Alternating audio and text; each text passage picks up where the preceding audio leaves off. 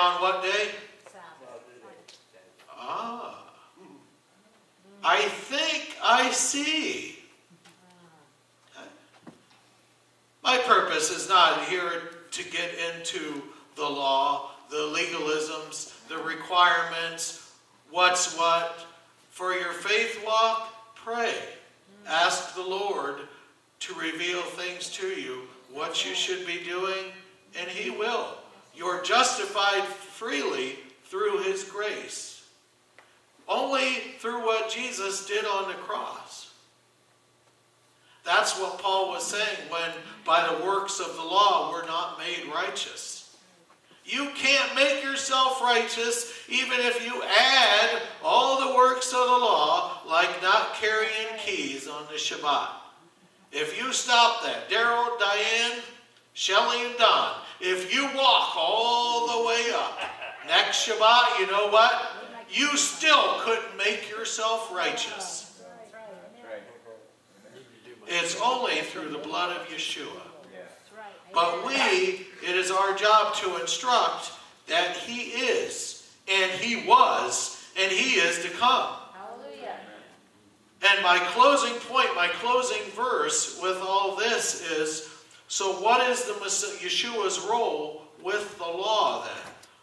Let's take a look at John chapter 1, going at verse 1 to 5, and this concludes it pretty well. In the beginning was the Word, and the Word was with God, and the Word was God. He was in the beginning. All things came through Him. That would mean the law as well, right? And there was not one thing that came into being without His participation. What had come in Him was life. This is life. Amen. And in Him was life, and the life was the light of mankind. And the light shines in the darkness. Nevertheless, the darkness has not appreciated it. We see He didn't come in some way to do away with the law in favor of faith. He was bringing faith to the law. He was giving a purpose for the law through our faith. Not doing away with it. Move over law, make room for faith. Move over legalistic works that bind you to this and hopelessness, because your faith will set you free so that you can follow it. Last point, I promise the last one will be the last point, but this is because it's still going off of John. If the kids were paying attention, they would remember in the class we did a math problem. Who's good at math? The kids had to subtract the year 1500 and subtract from it the year 300. In the year 1500, I'm not saying exactly in that year, but around that year, that was when Martin Luther, upon reading the scriptures, came to conclusion that we are justified through faith alone, and not of any works of the law, is what we've established here. And we took out of it the year 300,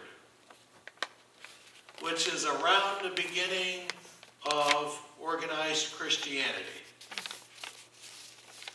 And what was the subtraction? What did we get out of it? 1200. 1200 what? 1200 years that it took organized Christianity to get to the point where it says, you are saved through what Jesus did on the cross. 1200 years. We stand up here even 500 years later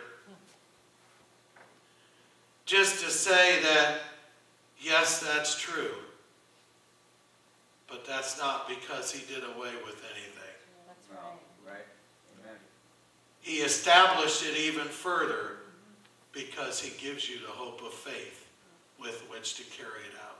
Amen. That brings up this point in 4. The light shines in the darkness. Nevertheless, the darkness has what? Not appreciated it. That's why it took us so long. And as I look around, there's not a huge crowd here. So that tells me it's going to take even longer. Yeah. Amen. Yep. But we got to keep pressing on so that we can take as many with us as will come. Thank you, Rabbi. Thank you all for listening, for amening.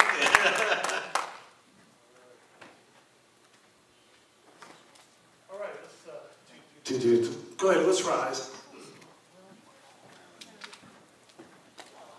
You know, one thing I like what Vic spoke about today, because basically he took the core principles of this congregation, and he very concisely articulated basically from one camp a lie. A lie is, of course, that Yeshua is not the Messiah, and a lie from the other camp saying that Yeshua's presence has done away with God's standing, both of which are lies. See, one thing I've learned, how many of you have learned this too? One thing I've learned is when we don't like something, right? We have like our own agenda or our own truth. Like everybody. In fact, that was kind of like the Pilate was talking to Yeshua, and he's kind of making that point. He says, "Well, what's truth? We all have our own truths, right?" Well, there's a lot of wisdom in that statement. Pilate was an idiot. He was in this position because he was a very intelligent man, and he was a very devoted man. He was an intelligent man. And he was making a very pragmatic point, saying, well, don't we all have our truths? Well, of course we do. Of course we do. And what Vic is saying is, look, it's taken us 500 years. Well, how many, Martin Luther, did he have a movement at the time he made that summation that we are saved by faith, not for works? No, he was one guy. He was one guy who opened up his Bible and came to certain conclusions and realized, OMG, because he wasn't texting that at the time. Because he was a very learned man, he had the opportunity to read the Bible in Latin, okay? He understood it. He read it, okay? So he realized, oh my gosh, I'm probably not the only one to come to this conclusion. So if other people had the opportunity, as I had, to read the Word of God, because at that time, the Word of God was not out there for everybody. It was in the hands of the Catholic priests, and they were processing the Word for the people, through their filter, through their agenda, through their truths. So Martin Luther thought, first of all, let's talk about this. And so he brought the theses to the Wittenberg door, and of course the response was, let's hang them up. Because that truth was in contention with the existing truths of the day. And so they didn't want to hear that truth. So the only answer is you kill the messenger. And what did Yeshua say? You kill the prophets.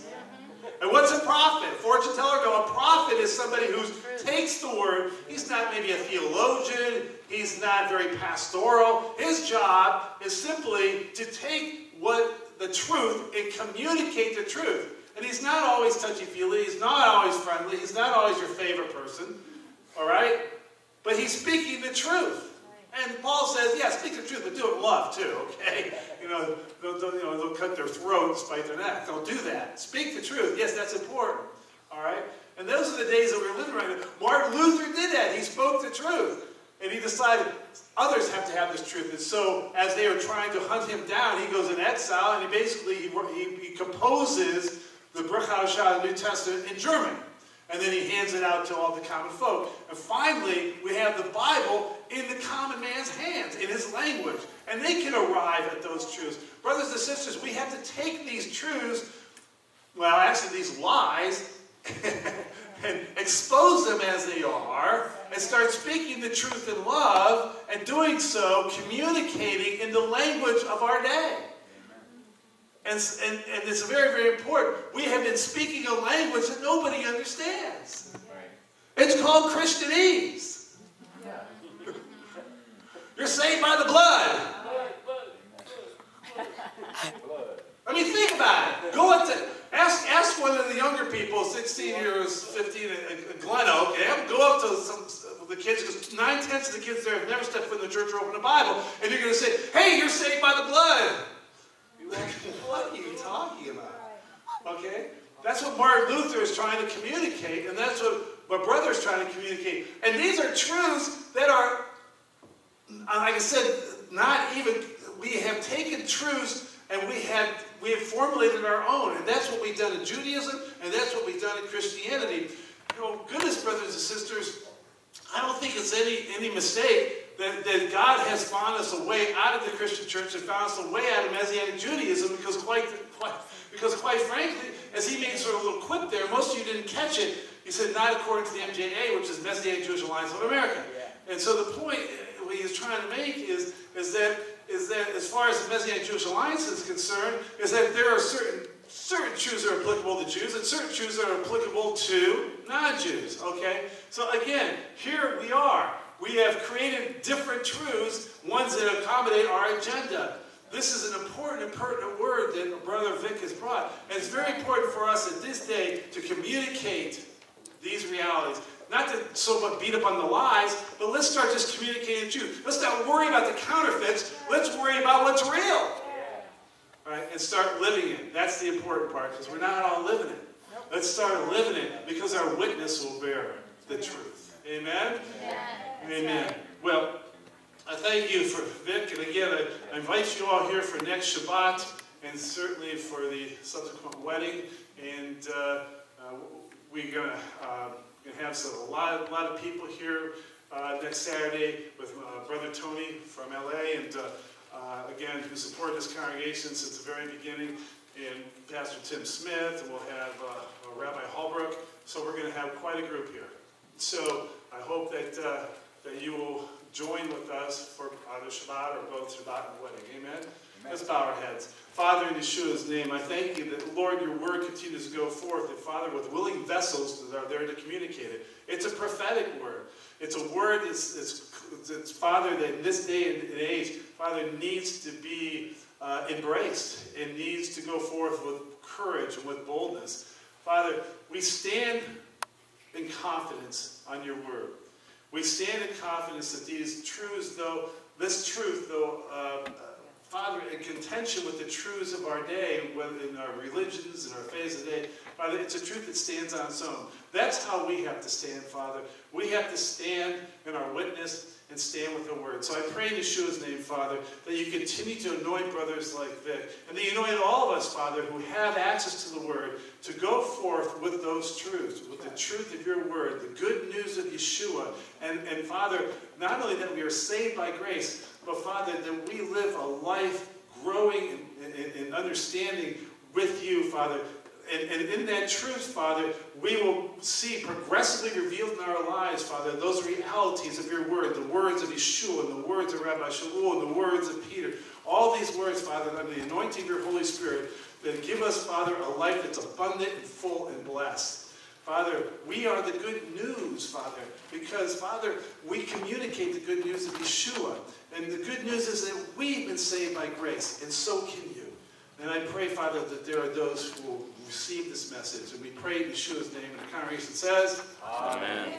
Yivarech Yahweh v'yishmarecha Zadonai panav alecha v'yichunecha Zadonai panav alecha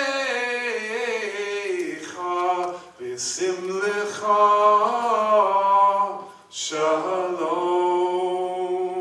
The Lord bless you and keep you. The Lord make his face to shine upon you, be gracious unto you. And I pray the Lord will lift his countenance upon you, and that he would grant you his shalom. Hashem Yeshua Adonai, and the congregation says, Amen. Amen. Amen. Danny?